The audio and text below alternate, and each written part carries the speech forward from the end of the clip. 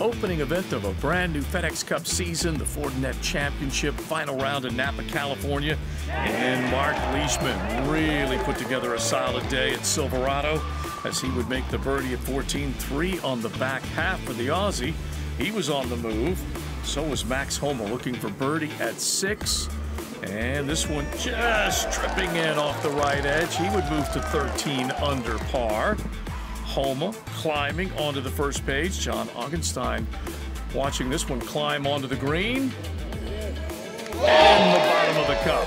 From 56 feet, he was able to make that to move to 13 under. Maverick McNealy playing in the final group started the final round with a share of the lead. Tee shot at 7. And this one working its way to a back pin. McNealy to about 3.5 feet. He would make the birdie, moving to 16 under, eyeing his first tour title. Back to Homa. Birdie chance at 8. Inside of 15 feet. And he takes it to 14 under. He won in the state of California this past season at Riviera. C.T. Pan, 13 under, working 12. Second shot. Pan trying to line this one up with that pin on the left side. Takes a swing towards the hole, and he would make the putt, moving to 14 under. Homa now at the 9th. Par 5 to finish up the front side. That one just passing by. He would make the putt from the other side and move it to 15 under.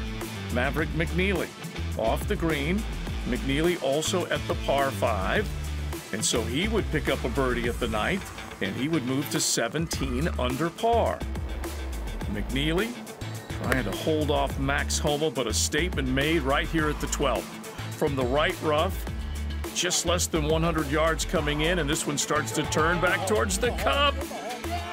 And Homa with a hole-out eagle 2. He couldn't believe it.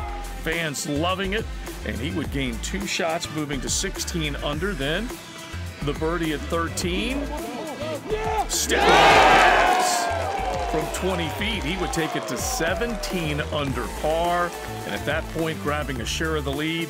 And then on to the 17th, which was a difficult putt to read for many of the players that came through, but not Max, as he makes that to take the outright lead at 19 under par. Meanwhile, McNealy would double the hole, and so Homa finishing up with a par at 18, and he would come away with his 3rd tour title and another in the state of California, and he gave his caddy some credit as well. Just a genius. The courses get firmer, and he just knows where the ball needs to land. He has just such a great golf feel, and we've been hitting the wedges great all week. He gave me a lot of freedom just to kind of see the shot I was going to play and just go do it, and he'd just tell me what number he thought he needed to land. And ball goes in, it's a little lucky, but it was a great shot. And like I said, I hit a lot of them that were scaring him, so I was hoping maybe I'd get lucky one time.